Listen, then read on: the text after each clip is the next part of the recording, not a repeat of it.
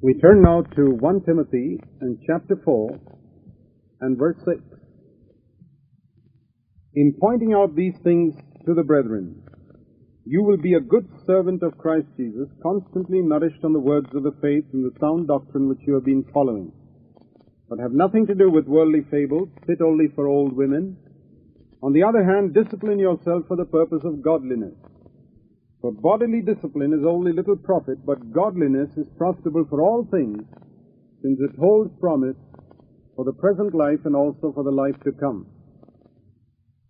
One of the mistakes that people make is to think that godliness is of profit only for the life to come. Now notice in 1 Timothy 4:8 that Paul says very clearly that godliness is profitable not only for the life to come, but also for this life itself, for this present life. And this is a trustworthy statement, he says in verse 9, and deserving wholehearted acceptance from all people all over the world. That when we seek the kingdom of God first and His righteousness, we are not only blessed in the future life, but we are blessed in this life also. We know that physical exercise has help in this life. It has profit. It blesses us. But godliness also has spiritual profit that affects our whole being in this life too. For example, the one who lives a godly life would live a life free from anxiety.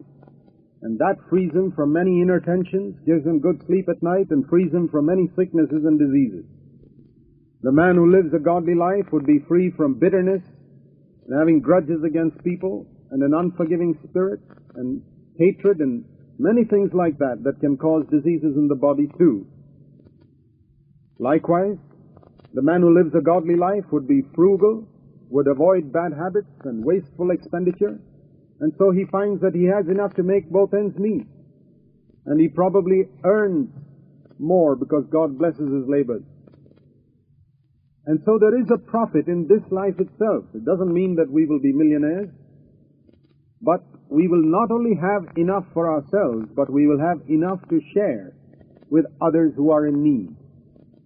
And so you see, godliness is not just for the future life. It is very clearly written in 1 Timothy 4:8, it holds promise for the present life. For this life, there is a blessing. The one who seeks the kingdom of God first and His righteousness will find all the other things added to him. How wonderful it is here in this earth, in this world, to live a life completely free from depression. Is that a blessing or not? It certainly is. And it is the result of disciplining oneself to godliness. To be free from anxiety. To be free from bad moods and from depression. And from losing one's temper. And from being offended. And getting discouraged. And gloomy. These are the blessings that we have here in this life. And then, in the life to come, we have the hope of sharing the glory of the Lord Jesus and of living before the face of the Father and enjoying the rapture of that experience for all eternity. And so the wise person is the one who pursues after godliness and who disciplines his life to obey the commandments of God, to live a godly life. This is a trustworthy statement, 1 Timothy 4:9, and it deserves full acceptance by all people. And it is for this, verse 10, Paul says, that we labor and strive, because we have fixed our hope on the living God, who is the Savior of all men, especially of believers.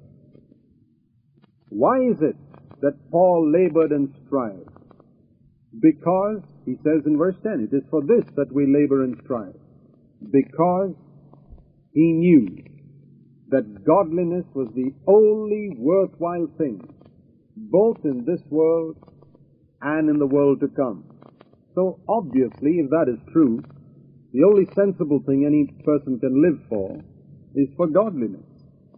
And that's why Paul writes so much about godliness in these three letters, 1 Timothy, 2 Timothy, and Titus. These were Paul's letters to Christian leaders, the only letters that we have in the New Testament specifically written to Christian leaders, apart from the 7 letters to the churches in Revelation 2 and 3. These 3 letters of Paul to Timothy and Titus. And in these letters, he speaks much about godliness and much about sound doctrine.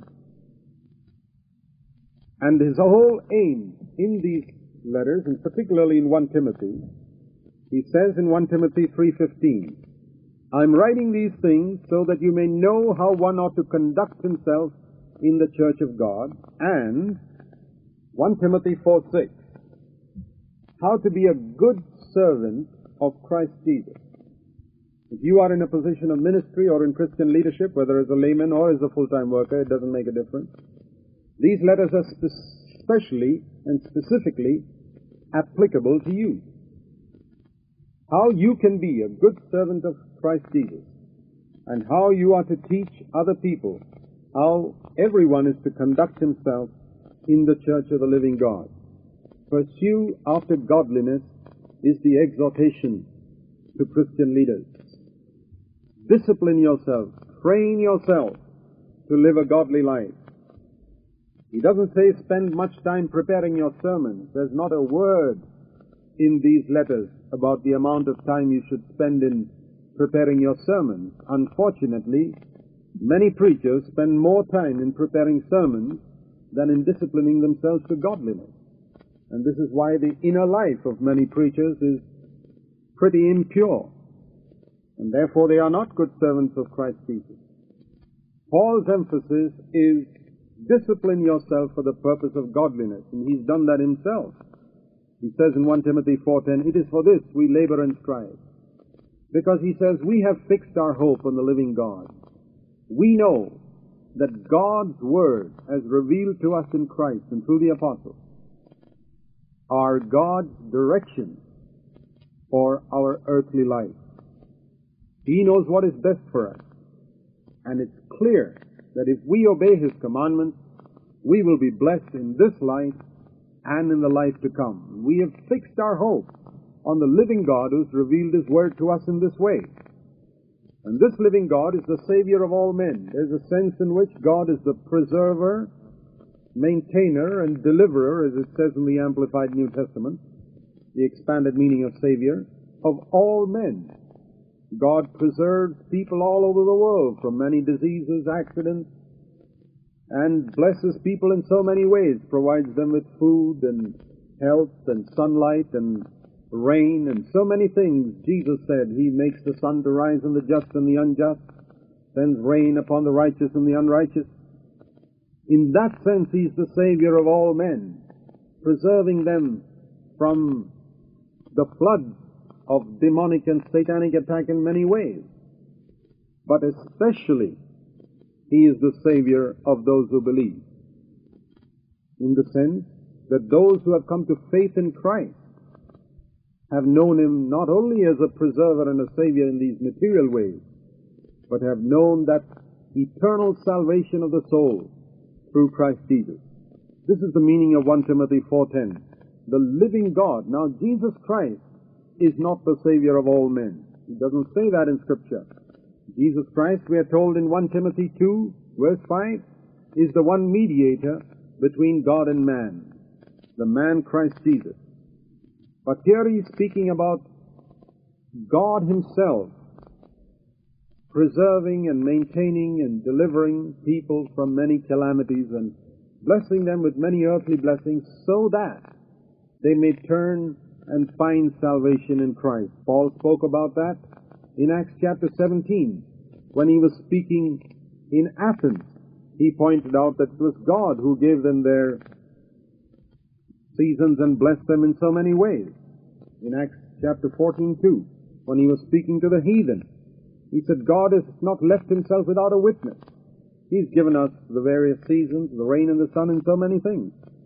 All these are with the purpose that we might seek Him and find Him, so that we can find not only blessing, but also salvation in Christ Jesus.